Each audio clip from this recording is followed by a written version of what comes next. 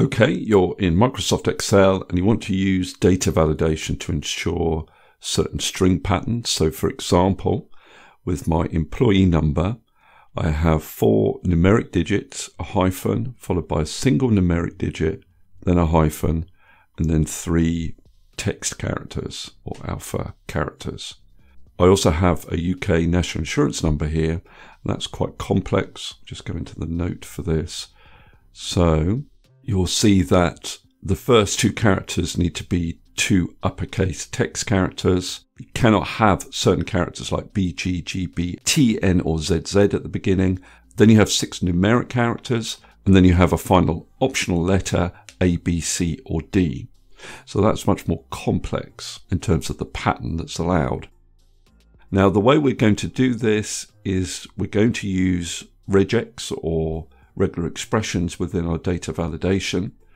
And I've just asked ChatGPT to come up with the regular expressions that I'm going to need for these 2 columns. So here's the example of the question I asked in ChatGPT. Create a regex for data validation purposes that forces the following string pattern: 4 N's, then an N, then 3 A's, where N is a numeric character and A is an uppercase alpha character. And it just came up with the regex for me, which I then can copy and paste into Excel. So let's first apply the data validation to the employee number column. What I'm going to do is copy this regex. And first of all, I'm just going to show you the formula we're going to use within data validation. Sometimes helpful to see it on the spreadsheet. We're going to use a function called regex test. First argument is text, so the text that we want to validate, comma, and then the pattern is the regular expression, so that needs to go in speech marks. So I'll paste it in there.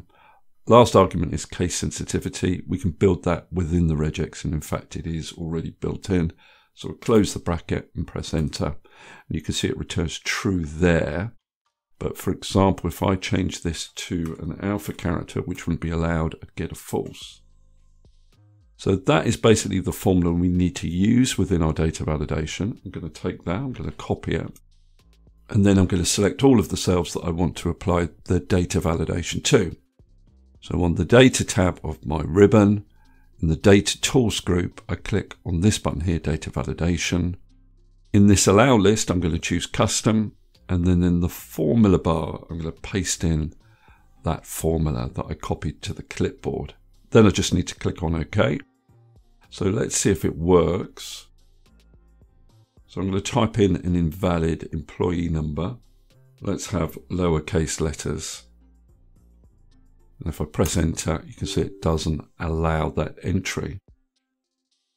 Now what I can do is come up with a better kind of warning dialog box that explains the pattern that is valid within this column. So to do that, select those cells again, go back to data validation, and I'm going to go to the error alert tab, and I'll give this dialog box a title, so employee number. And then I need to, in the error message box, just explain how to type in a correct employee number. So if I click on OK and I type in an incorrect number, then I get a better dialog box telling me what I should actually type in. So let's now try it for the national insurance numbers. Here's the regular expression. I'll copy it onto my clipboard. And we'll use our regex test formula.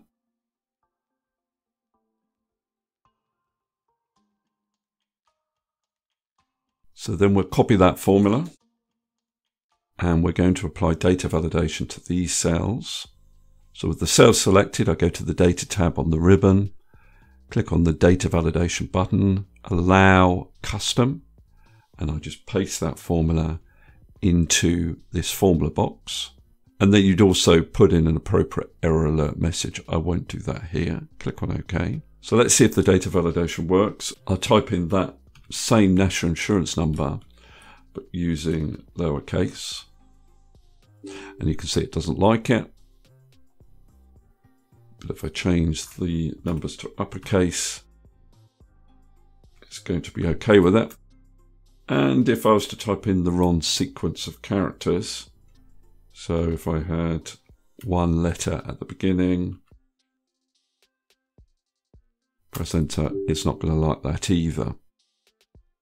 Now the other thing you can do is use these regular expressions to highlight values that don't meet the string pattern that you require. Now you can do this with conditional formatting or data validation.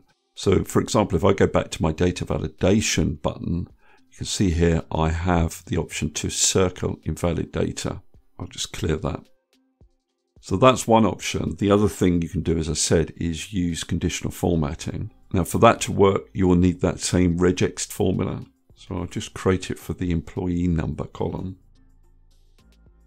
That's my text. And the pattern is the regular expression. So I then copy that formula. I select all the cells that I want to apply the conditional formatting to. Home tab on my ribbon, conditional formatting, new rule. Use a formula to determine which cells to format, and all I do is paste that formula into this box here. Now, as you probably know, conditional formatting will apply the format if the formula returns true. So at the moment it's going to format cells that have met the test, whereas I want it to format cells that haven't met the test. So I could put this within the not function, which will mean that the trues become falses and the falses become trues. Then I can specify my format. So I have a red background and white text. So if I click on OK, you can see it highlights the invalid entries. Okay, that's all I wanted to cover in this particular video. Hopefully that's useful. If it is, please give me a thumbs up and subscribe, and I'll see you next video.